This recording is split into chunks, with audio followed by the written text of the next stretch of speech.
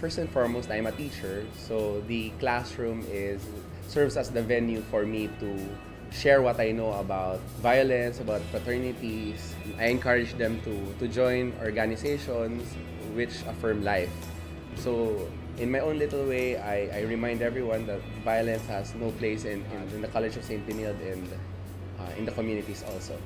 And also, Benilde encourages students to organize and join organizations that affirm life, organizations that help us develop our skills, our talents, and interests without having to harm us.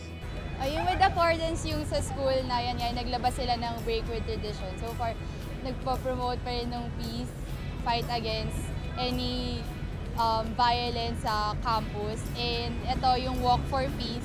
Encourage tayong mga students na sumali sa tamang dapat nilang salihan ng mga groups and organizations.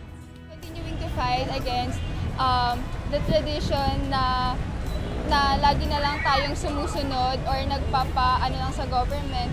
Kailangan ang gawin natin is to paglaban natin kung ano yung justice, kung ano yung nararapat na makamit ng bawat student. And the solution would be create peace. Well, basically love. Love one another, love every student, and to promote peace in Benilde society is to help one another, put cooperation in their hearts, and also follow the Lasallian Benildean core values.